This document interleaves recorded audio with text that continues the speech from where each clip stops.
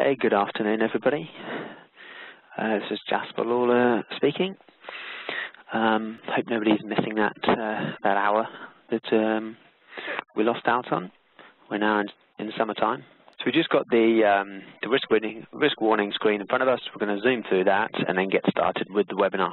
Any questions at any time, certainly feel free to put a quick message through the chat or Q&A box, and I'm happy to go into that in more detail, probably towards the end of the webinar, which is expected to be about half an hour long, so finishing about 12:45 BST. Markets all looking pretty strong this morning. If we can look in the rear view mirror a bit before we get into things, just looking back to last week, very much dominated by the outlook for interest rates from the Federal Reserve, and we had a couple of key data points, namely the GDP, especially on Friday, and then the durable goods. Well, in the last couple of weeks, we've had some important data from the US, and the point here being that the data on the whole has not been quite as impressive as some had hoped from the US.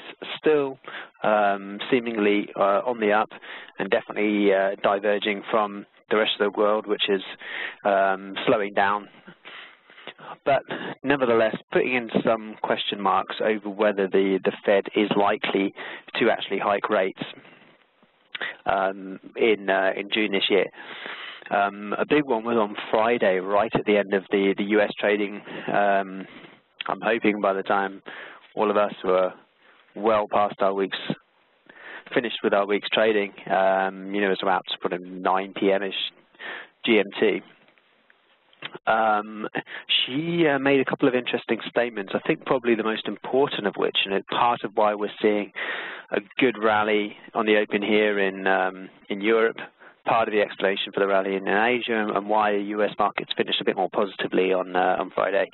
It's just because what she sort of said was that even though the expected direction of rate hikes is higher, it could in fact slow down in terms of how quickly they hike rates thereafter, and it could even pause, and it could even reverse course. So in a way, tacitly just opening the door, should the US economy substantially slow down, tacitly opening the door for even QE back on the table. So that's a real bonus for markets, because it's just a win-win scenario. Either the economy expands or the Fed's got the back by reversing course on their current drive to tighten monetary policy and just loosening it again. So the Fed's got the markets back is the message that's being received at the moment, and that's part of why we're seeing close to 100 points to be gained on the open for the US 30. If we have a quick look at that chart while we are discussing the US. Here's the situation. That's the daily chart. Let's quickly look at the weekly. So again, just looking back to where was our last kind of key breakout high and where might support be found. As you can see, this breakout beyond this, there was the correction. Here was the prominent breakout from it, and we've been holding above this, the top of this area for a while. This was a rather ominous week, last week, but we're pulling back again off that area. So this is just about a bearish engulfing candlestick, which is generally pretty negative for the market, and it is coming right off the all-time highs. So that weekly chart might lend you to believe that there's going to be a bit of a steeper correction to come. But the picture is not so clear when you drop down to the, well, it's clear, but in the opposite direction. When you get to the daily chart, whereby we've got this rising trend line, it's only got a couple of key points before meeting our current area, so not the strongest. Nonetheless, in combination with this previous low, we've got to see that spike below before, and then we've broken above the highs of these two candlesticks here. Zoom in a bit. As of today. So we're basically, we've got a false break lower, ran a bunch of stops beneath the market here, and then pushed the market right back up again. And now we're moving up into the territory of that steep loss that we saw last Wednesday. Now, this is one of those times when I think this is a nice little setup here where we've got this hammer pattern and we've had the break above the peak of that hammer and we're holding this trend line and we've got that false breakout, which is where the hammer took place. And we've got some support on the RSI here. You can see this 40 level has been absolutely key, or just a bit under, maybe 38-ish. And we're pulling off away from there. But I am slightly worried by the fact that we've made a lower high here, not been able to push through to new highs. I mean, that can happen if you're doing a sort of A, B, C correction and off to new highs. That certainly can happen. You know, that's the sort of thing that happened here. Got to move down a lower high. Could have been very worrying. Did drop below, but found support eventually and then pushed higher. So probably you could almost assume that is probably what's going to somehow work out.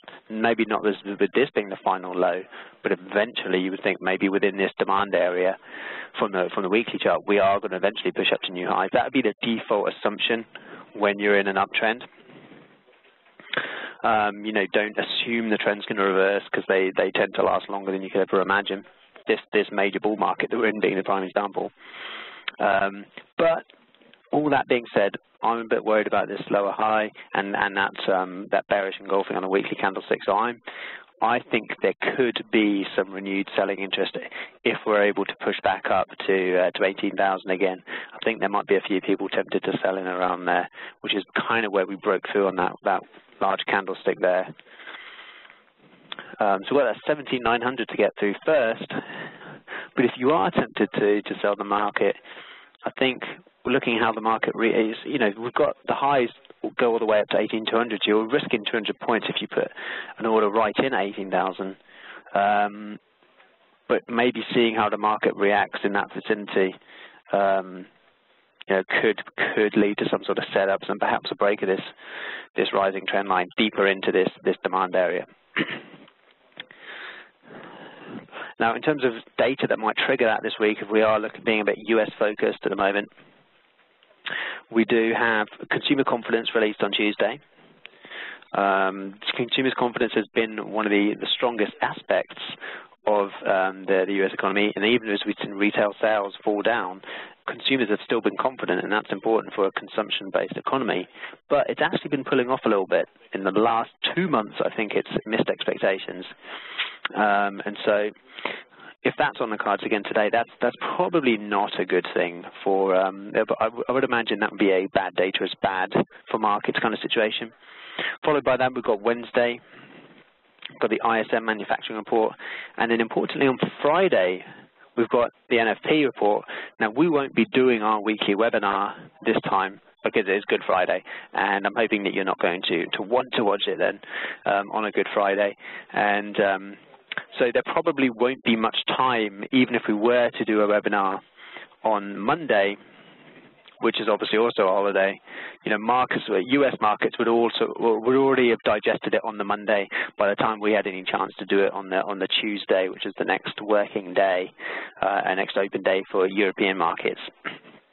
So we're probably going to arrive back at the charts on Tuesday, you know, Monday for those trading FX, to already seen a large part of this non-farm payrolls being digested by markets, and then it will just be the remnants of which will be digested by European markets when they open on Tuesday. We got to 295 jobs created in last month's report, so pushing into that 300K mark for a number of jobs created in the US, so kind of a bit of a re-strengthening again. I think that will lift expectations a bit, even though the official guesstimate for this NFP is around 250. I think there's going to be a lot of people expecting it to be close up to that 300 again, and if we do end up pushing, you know, ending up in around 250, I think that might be viewed as a bit of a disappointment.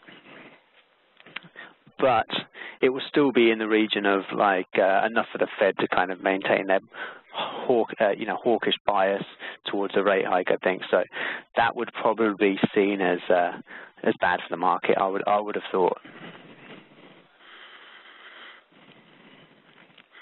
Now, while we're at it, let's quickly have a look at the.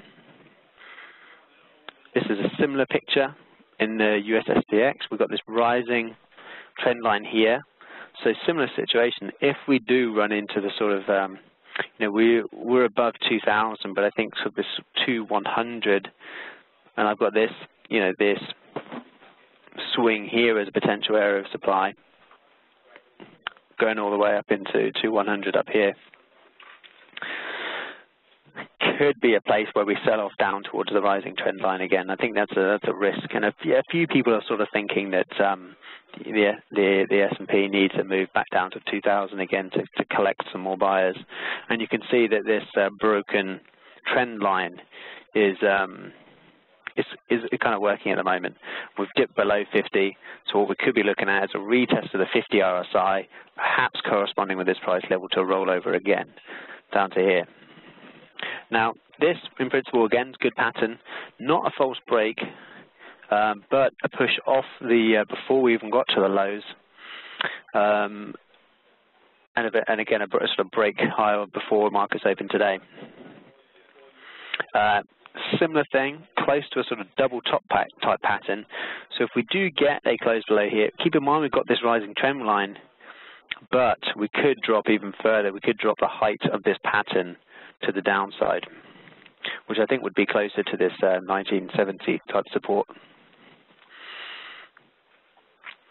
An interesting one is the NASDAQ, because the composite has been very close to its all-time high. And again, you can recognize the sort of similar features of the false break lower. We've had a literal, not a literal, but pretty close to a double top here. But a false break of that pattern. So a false break of a sort of prominent pattern can often be a good sign. We just need to break through this kind of resistance area first to assume that this is just a consolidation and we're off to new highs.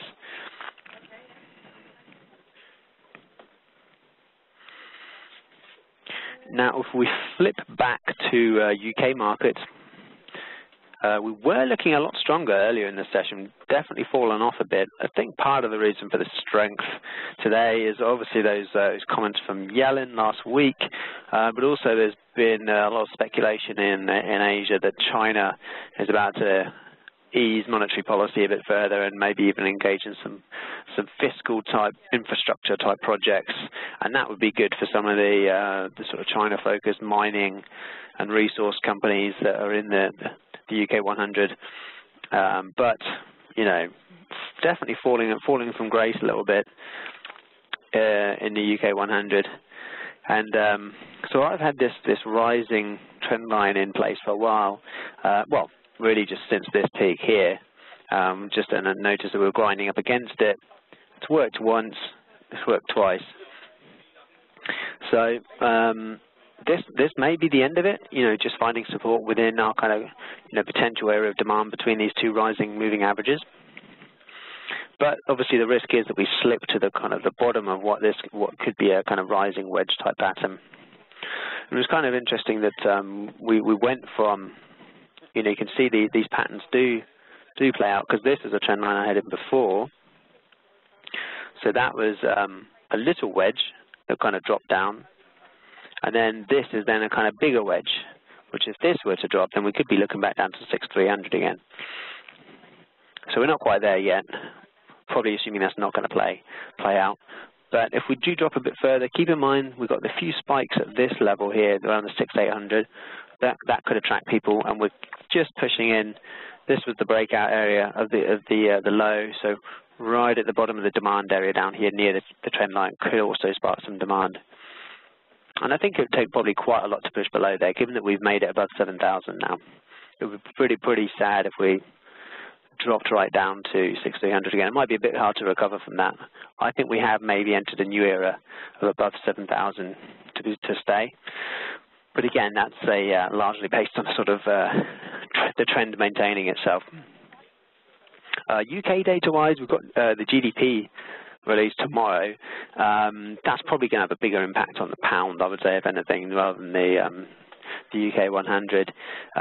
It's the final revision for Q4, so not the most market moving. Obviously the first revision typically is.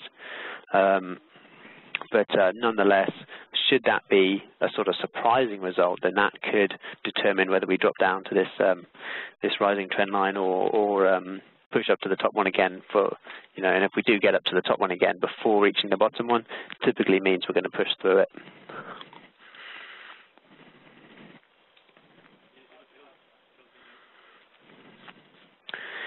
Now it's, well, final index.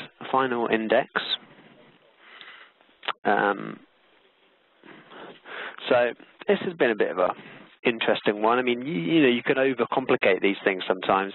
So over on the daily chart, pretty simple trade with the benefit of hindsight. Here was the peak here, which I've had this line in, check the chart forums. I've pretty much had it in since this peak up here. Came down, found support of the line, and pushing back up. And it seems like now that we've broken this line, seems like a good chance we'll get up to 12,200 again. So pretty simple stuff if, with the benefit of hindsight, of course, if you're looking at the daily charts, but you can overcomplicate things if you drop down to the 4-hour chart, as I like to do sometimes. So here, this was the original pattern I had in. This the triangle type pattern there. And we've got the gap below it, open below and drop down. So, if you'd trade on the open of that 4-hour candlestick, the gap below was a strong pattern. But, you would have wanted to have taken your profit before that major, possible demand area from the daily chart, because that was as much as we got from it. So actually, I had a projection from the height of this candlestick, which projected us down closer to 11,400, which also corresponded with this 50% retracement. So that would have been a profit target area on this triangle break. So even though the break worked, to my mind, it's failed, because I wouldn't really have, to me, it wasn't really worth the break if it was only going to go to there. It really needs to go to there to be good. So if you are, depending on your sort of the rigidity of how you target your profits and losses on your trades, this could be a losing trade, because you break, going on the break, you're targeting down here, doesn't reach it, and now we're up through the rising trend line. So even if you had just stopped right up here, you're bombed out. So that's unfortunate, but general philosophy that you've got to have towards trading is you never know the direction the market will take on the next trade. It's really just over a prolonged spate of trades that you hope to get an edge over the market.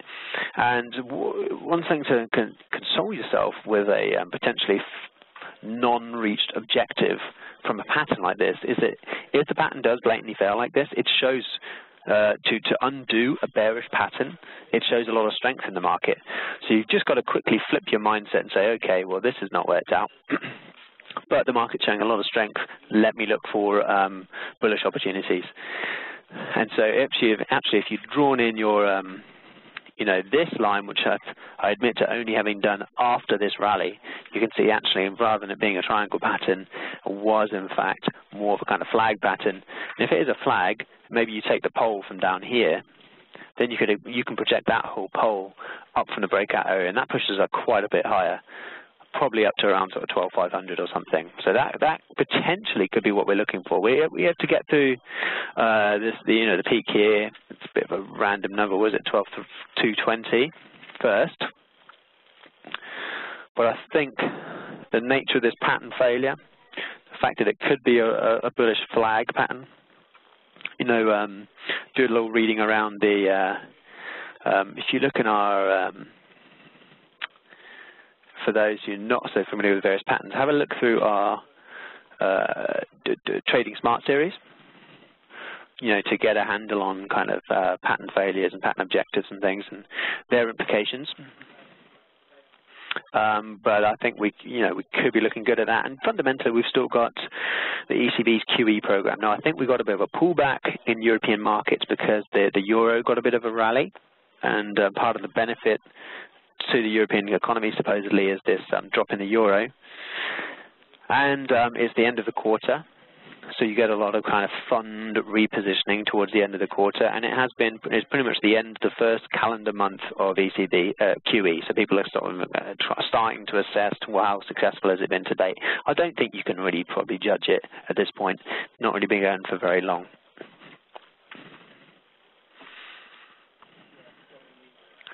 Okay, so moving swiftly on. Commodities have been big movers recently. I mean, particularly oil.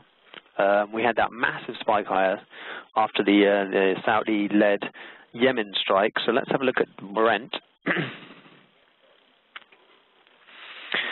Now, this is a bit of a confusing looking chart, and again, it's one of those where it's really just in quite a sort of choppy conditions on the daily chart. So either don't trade oil right now, or trade it on a shorter time frame to get more clarity from it, in my opinion. That would take us down to this 4-hour chart. Now, obviously, always keep in mind the kind of significance of daily levels. So we had this, we were coming down. This low didn't play out. We blasted straight through that-ish. Got a kind of hammer off it. So, at the time, I've got rid of it now, but just, you have to get rid of lines once they show themselves to be important or not, get rid of them. But I had this in.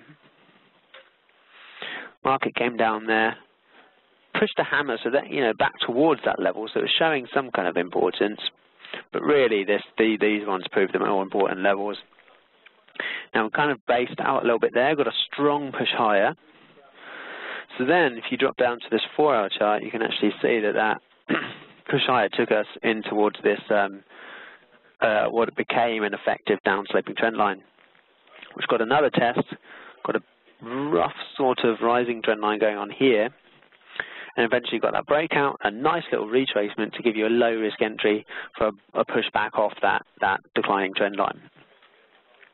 And we pushed up, again, keeping in mind this kind of top-down approach to looking at these markets. This is our weekly supply area. From back here, where the market pushed down, found some support there. That level is still important, and we got a spike into it. And so this was the kind of Yemen bounce, and then unsurprisingly, markets soon realized that supplies weren't going to be disrupted of oil out of the Middle East, and we dropped right back down to this rising trend line, and as of the 4-hour chart, broken it. To some, that might be the trigger to go short the market. To me, probably not, because it's dropped down a lot, and there's a lot of space for it to bounce in that area. If you are trading breaking trend lines, I mean, just keep in mind what you're doing. It's a sort of momentum trade rather than a kind of swing, selling it from the value type trade. So there's more risk involved, but theoretically, you're catching momentum. It could just dive straight down, and you don't have to hang around. But to me, probably, this is quite a long-standing trend line. I would prefer a daily close below there to symbolize a move back down to the bottom half of the range, around 53. One of the reasons that might do that is the tension sort of shifting a bit from Yemen, which was pretty short-lived concern, to, as far as all markets, of course, to Iran, where they're having sort of peace-ish nuclear talks at the moment. If there is some sort of deal struck with Iran and Western nations, that may lead to the lifting of sanctions that have been in place on Iran for a long time and allow them to sell oil to a wider audience, and that would obviously increase global oil supplies. And Iran are quite a big producer, so that's actually pretty significant. And that, should this nuclear deal be struck, I would not be surprised if that is the trigger for us actually making new lows in oil. I mean, given how much oil is oversupplied in the US at the moment, we just need a little extra supply being produced from OPEC members, and that would just really take the oversupply story to the next level. That's all rather contingent on the strength or not of the US dollar.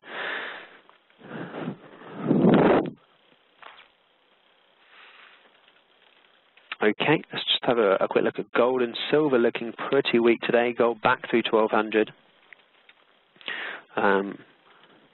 Pretty sharp reversal, actually. I would have expected, you know, I sort of mentioned in a note that 1200 might be a sort of magnet for prices leading into the non-farm payrolls reports this week. It still may do so, but I'm kind of surprised by the extent of the volatility, and it is in part because the US dollar is finding a bit of a bid again. And we've seen iron ore prices, which are not very liquid markets. So we as CMC Markets don't offer iron ore, but that's just hit 6-year lows.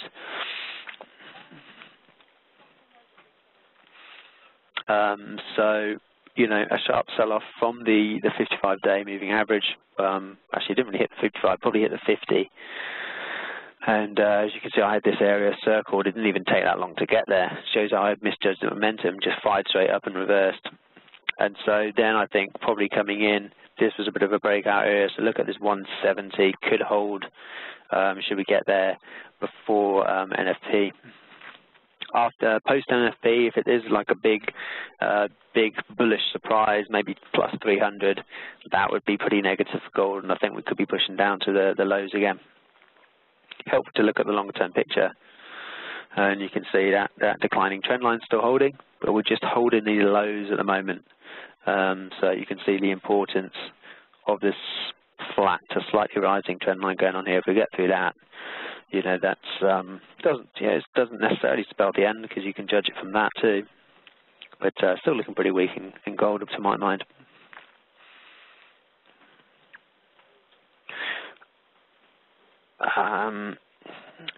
I've been focusing a lot on copper, but I think the kind of opportunities in that, well, we are bouncing off this previous peak.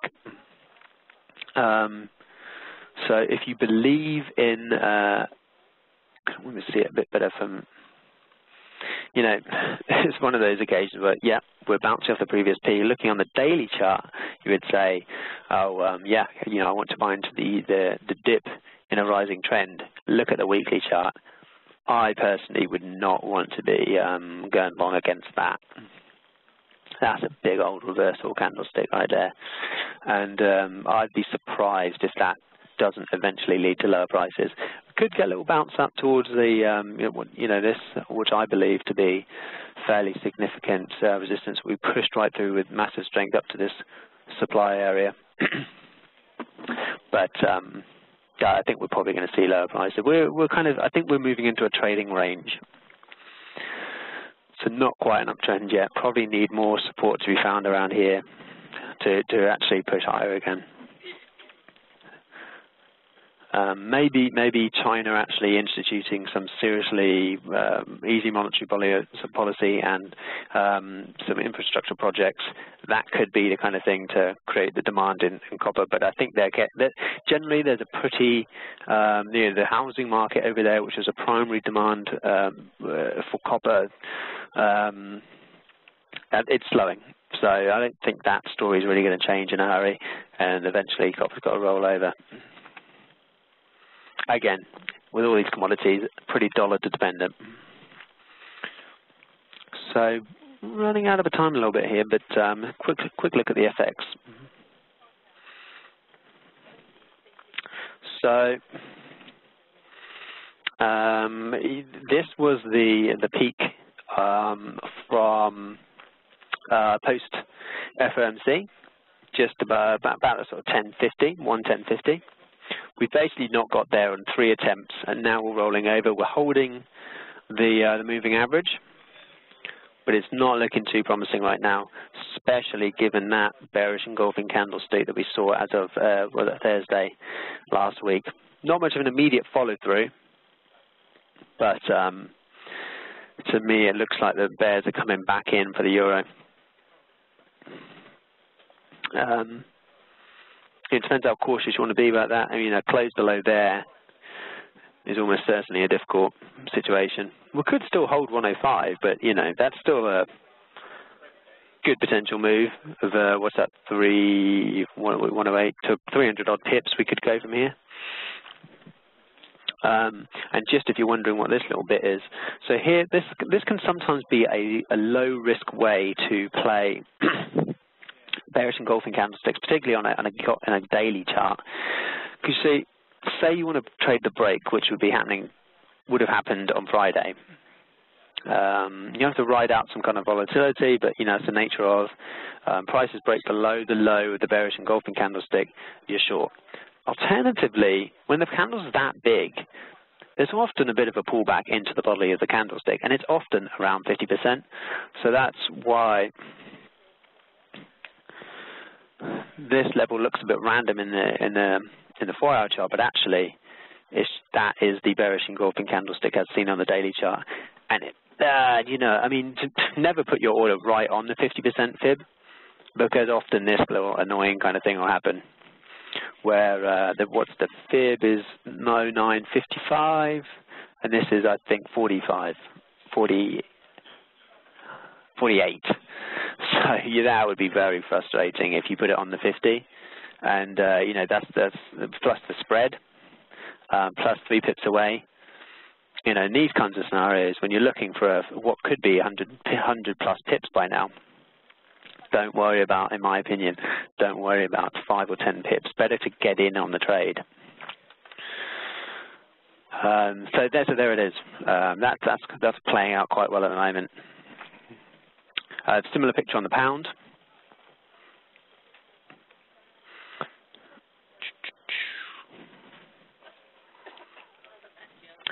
So the pound just in the euro, if you remember the chart we're just looking at, it got up to here. This is the post FOMC peak. The euro challenged that. The pound did not even push through basically really the kind of body of the candle, but I think this was probably the key determinant over here. On a weekly chart, it's a it's a down. There's the low, lower low, higher low, sorry, lower low. Again, another lower high from here, break of the low, retest of the low. Got a lot of volatility post FOMC, but didn't manage to close above that low. Almost a false breakout, if you could say that much, and then rolling over. Not looking too good for the pound at all. And Carney was slightly more hawkish than what he said last time, is that they're expecting a rate hike, but he still said that it could be they're still preparing for a possible rate cut, just as much as a rate hike, and that's what the chief economist Andy Haldane said last week, and that's still showing its face in the pound at the moment. Just a rate hike really not looking like it's on the table anytime soon in the UK, even though arguably the data is actually better than the US. But there you go. That just shows it's important who's on the board in these central banks. So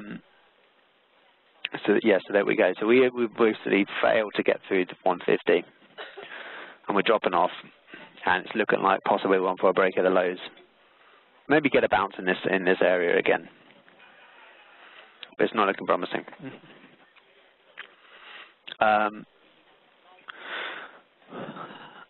Quick one at euro pound, just to show again.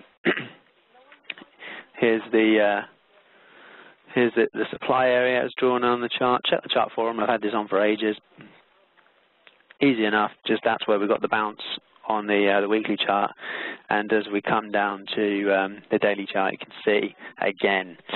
This one's tricky. A good chance of missing that. You don't want to put your entry too far away from the area. Alternative way of thinking about this is that, well, okay, if you missed it, again, there's a nice engulfing pattern, bearish engulfing pattern. Look for the retracement and the drop again, if you want to enter on that trade. Still scope for us to go higher. He's kind of bouncing off this area here.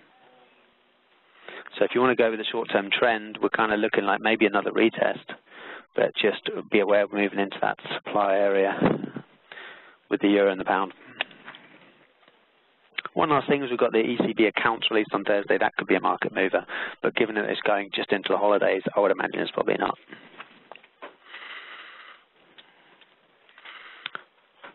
Okay, I hope that was helpful. Didn't see any questions coming in, so I think we'll call it a day there. Thanks a lot, everyone. Jasper Lawler signing out.